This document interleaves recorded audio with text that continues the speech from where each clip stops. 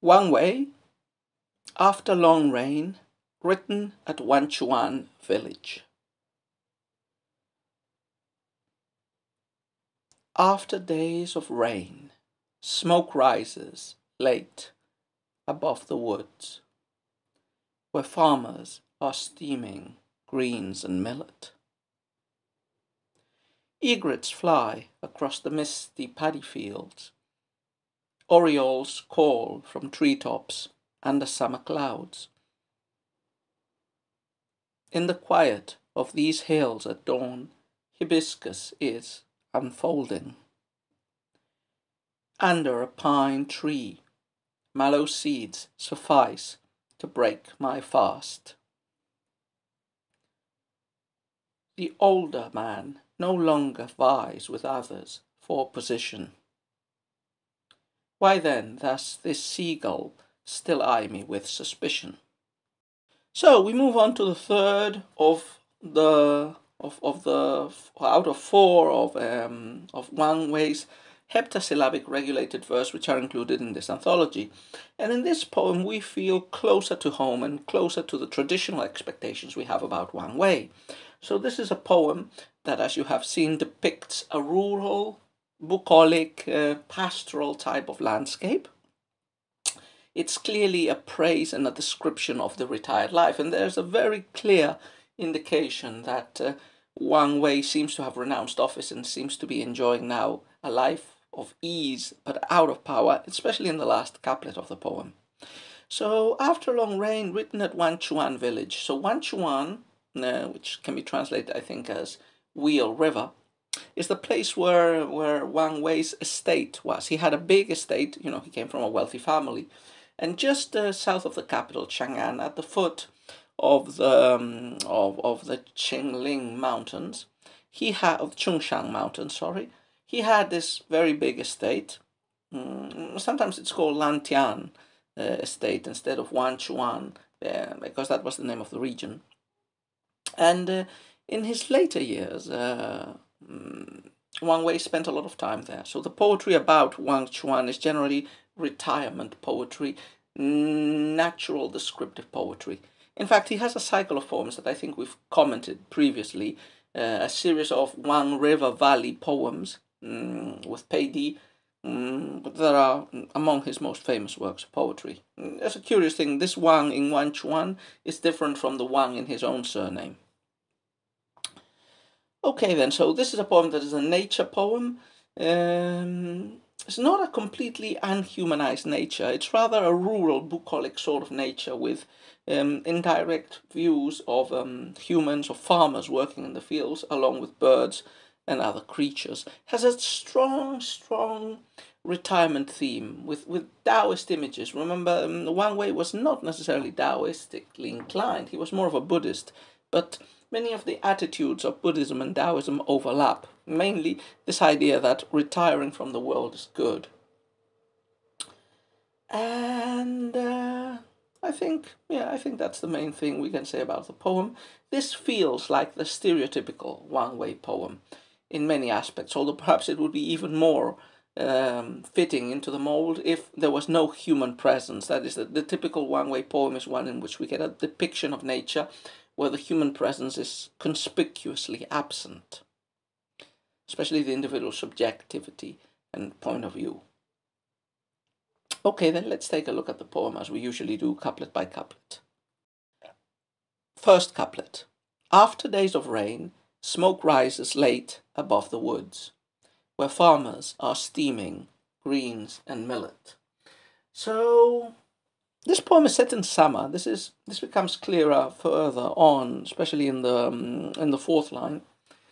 Summer in China, as opposed to, for example, here in the West, at least in my region of the West, in Spain, summer is a very wet season in China and in Japan. It's hot but extremely wet, and it rains a lot. In fact, part of the summer is sometimes called the rainy season, which is a period in which Buddhist monks remain inside their temples. There's also Southeast Asia, which really don't have the normal seasons, but have a dry season and a wet season, both of them hot. But so we're here in the warm season, It's been raining a lot, and after some days of rain, water falling down, you have the opposite effect. Something going up. In this case, it's smoke. Smoke is rising above the woods. Why is smoke rising above the woods? The second line tells us farmers are preparing a meal. They're cooking vegetables, yeah, so millet and greens, the typical food of the poor people. So we get this bucolic scene. Yeah, the rain has stopped, the smoke is rising in the forest, people are eating. Well, the image of smoke rises late above the woods is a bit confusing for me because other images in the poem seem to point to the time of day being different, unless we're getting a juxtaposition of different images from different parts of the day. So another poet, I'll read another version of this poem at the end of this recording, but in another version of the poem, instead of smoke rising late, it's implied that smoke is rising slowly. So again, as usual, the first couplet usually, sets the background here. We have the title, and we have a bucolic scene to start with. Smoke rising in the forest after the rains have stopped, from farmers having, a little snack or a meal between or after work. Second couplet. So the second couplet moves us strictly into nature elements. In fact, the second couplet includes birds, on a natural background, and the third couplet includes plants that the poetic persona is going to relate with. So second couplet, egrets fly across the misty paddy fields. Orioles call from treetops under summer clouds. So the parallelism is pretty clear. You have first, I imagine you could call it a horizontal image of the egrets flying through the paddy fields. So paddy fields are growing. This again indicates us that it's summer. The rice paddies have big plants, but it's still not time to collect them. So you can imagine these white figures floating between the mist and between the green. So it's a nice image, pretty supernatural even, with these white ghosts in the white mist over the green.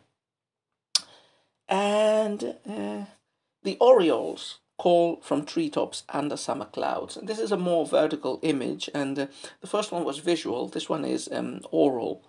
So you don't see the orioles, you hear them, although they might be seen, calling from the treetops under summer clouds. So this is vertical. You have the summer clouds on top, you have the orioles at the treetops, also relatively on top. The sound is coming down. So mist, clouds, egrets, orioles, treetops, paddy fields. So, the parallelism, flying, calling, the parallelism is quite evident. So we get this background of birds in nature, whether they're flying, whether they're singing. They paint a nice picture over a background of treetops and summer clouds or misty paddy fields. Third couplet. In the quiet of these hills at dawn, hibiscus is unfolding. Under a pine tree, mallow seeds suffice to break my fast. So in the third couplet, now we get two images of nature, two flowers or flowery, vegetable-y like products, the hibiscus and the mallow seeds. And you also get the pine tree, if you wish. But the pine tree is rather, this is also a parallelistic couplet. So pine is going with mountains, yeah, exactly, with the hills, we could say. In the quiet of these hills, parallels under, and so on and so forth. Yeah, the hibiscus parallels the mallow seeds. So we get the image in this couplet of the things that the retired scholar official, who is the poetic persona of this poem, is doing. He's living in nature. He's not in office, apparently. He's just enjoying nature. And what does he do in nature? Basically, at dawn, he walks freely. He roams over the hills, looking at the orioles opening up. At the hibiscus flowers opening up, which, they open up in summer, and they're pretty beautiful. This is a pretty nice sightseeing activity. And when he's hungry, after he has been roaming perhaps all morning through the natural landscape, he finds some mallow seeds, growing at the foot of pine trees, and that's enough for eating. He doesn't need any more food, anything stronger or heavier. Just this is the food of hermits and of ascetic practices, of people who live in nature, disconnected from the world. So these images clearly point to the poetic persona as a person who has quit the world. This will become even more clear in the last couplet, but it's included here. If the first two couplets really just set the background of nature and of humans, but not the poet in nature, the third couplet presents us the poet himself in nature, and through his enjoyment of eating mallow seeds and watching hibiscuses, it is clearly pointed that he is a hermit. He has retired from the world. And finally, the last couplet, which punches the line in: this old man no longer vies with others for position. Why then does this seagull still eye me with suspicion? So, if we had any doubts, the last line clearly tells us that the poetic persona, is an old man who lives in retirement. He no longer vies with others for position. He just wants to lead the quiet, retired life of the retired scholar official / hermit. But the poem ends with a little surprise. It's a bit rhetorical. It's, why then does the seagull still eye me with suspicion? So the last couplet has many references to Taoist images and texts. Basically, some stories and topics taken from the Chuang-Tzu and the Liezi.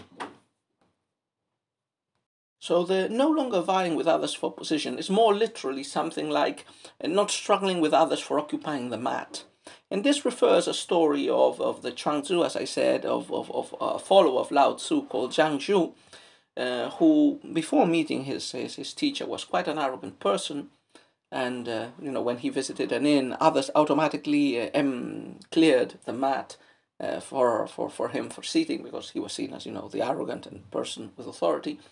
This person changed after being rebuked by Lao Tzu, and the next time he happened to visit an inn, no longer did anybody give him pride of place, but they ended up daring to struggle with him for a place on the mat. Yeah, so this is in the Chuang-Tzu, but this is clearly an image of, I am no longer struggling with the mat, which is I am no longer struggling with the world, with worldly ambitions.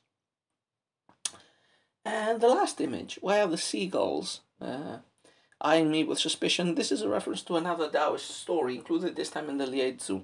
So there was this man who used to roam freely with the gulls by the sea. He had no intention of hurting them, so the gulls came to him. And he was leading the natural life in harmony with nature.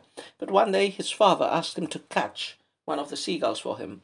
And when the man went to the beach the next day, the gulls refused to fly to him. So this is a typical Taoist parable on how, when human desires, especially human society's desires, ambitions, corruptions, impinge on the natural, the harmony with nature is broken.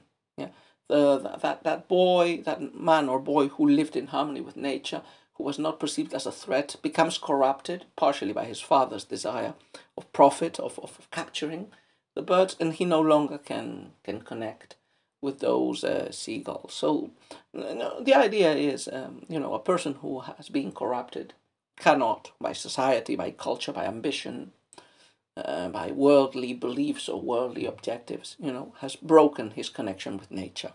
And here, rhetorically, Wang Wei is asking, I have broken completely with that world, with the red dust, with ambition, with office, with court.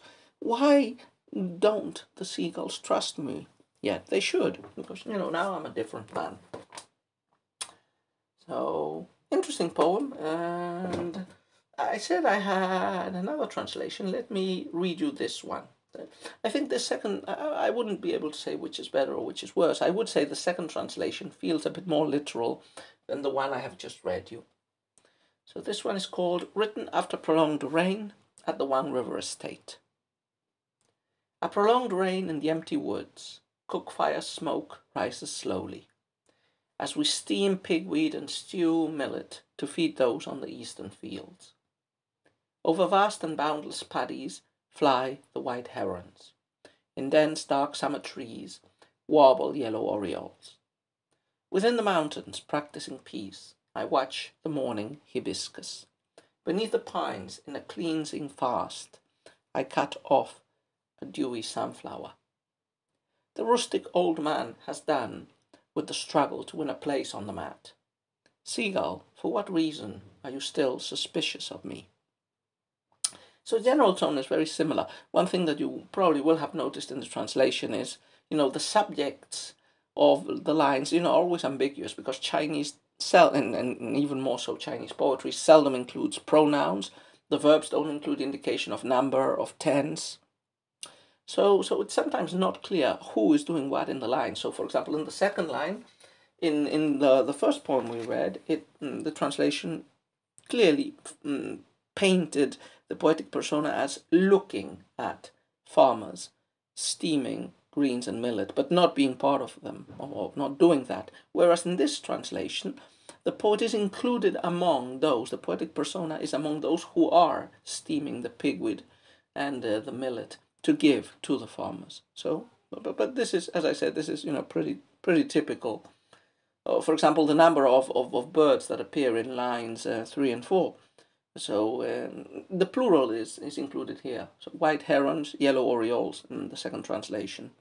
But again, I think a lot of the time there are no indicators of number. So it could be one, in many poems like this. So anyway, quite an interesting poem, and more in line with traditional expectations about Wang Wei's poetry and subject matter.